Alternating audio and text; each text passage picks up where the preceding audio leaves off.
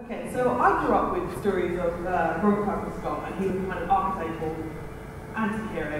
He was a stupid, avoided man who led 4 men to a pointless death in the ice. And when I got a bit older, I wanted to find out why Scott made these mistakes. And what I realised is that the kind of paradigm that made Scott behave the way he did happened in an earlier age, and that was from the Victorian age. And so, exploration in the Victorian age wasn't about trying to find 90 degrees north and 90 degrees south. It was about trying to find the Northwest Passage. The idea of the Northwest Passage was, theoretically, if you could go over the top of the North American continent, you would save yourself months and months of travel time. And that would be a really good thing if you think about it in the 18th century, 19th century. And another reason that we had lots of naval men exploring in the Victorian age was because of the Napoleonic Wars. Because during the Napoleonic Wars, you had loads and loads and loads, the navy was just massive. And then when the wars ended, there was nothing for them to do, and they were all kept on half wage, and so they were sent them exploring so they could get paid. And the hero of our story is this guy called Sir John Franklin, and at the age of 59, which is quite old, he was given an expedition to find the Northwest Passage.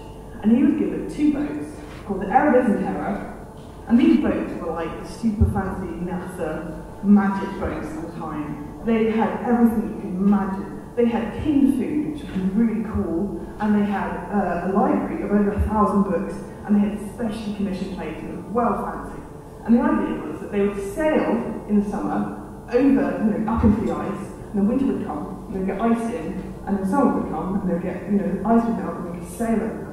They had 3 years of provisions, and they thought they could do the Northwest Passage.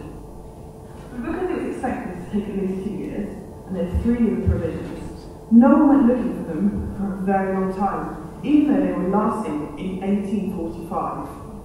So what happened? And it wasn't until in the kind of very late 1840s that anyone went looking for them, and they started an overland expedition, and there did some expeditions with lots of boats. In the summer of 1850, they had 11 British boats and 3 American boats looking for these guys, and they couldn't find any information. The first thing they found was they found 3 graves on King William's Islands.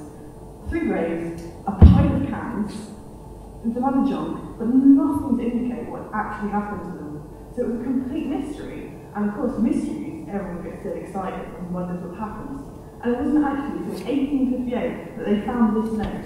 And this note is interesting, because the first part of this note, in 1847, says everything's fine.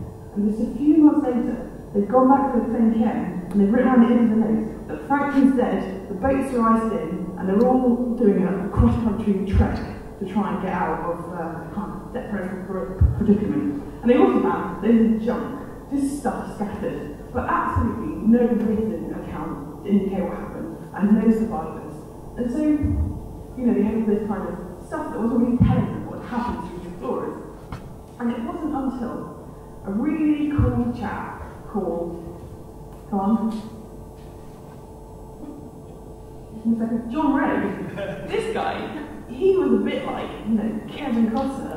He was just cool. No, Kevin Costner in Dances with Wolves, not just like Kevin Costner, obviously.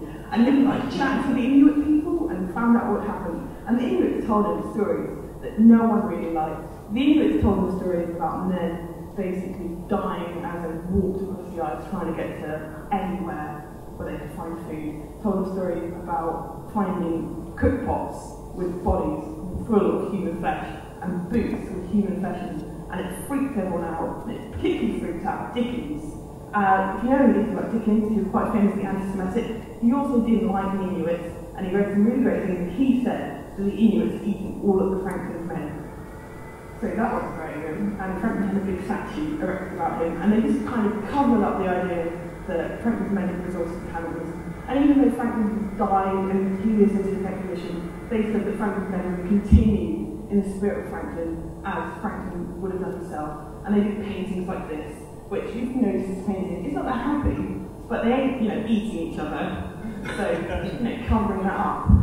But interestingly, in the 1980s, there was a scientific expedition, and they did autopsies on the bodies on King William's Island, which indicates the men all had lead poisoning from their super fancy tinned foods. They all had lead poisoning, which you know anything about the Romans, they keep quite stupid and unable to deal with stress.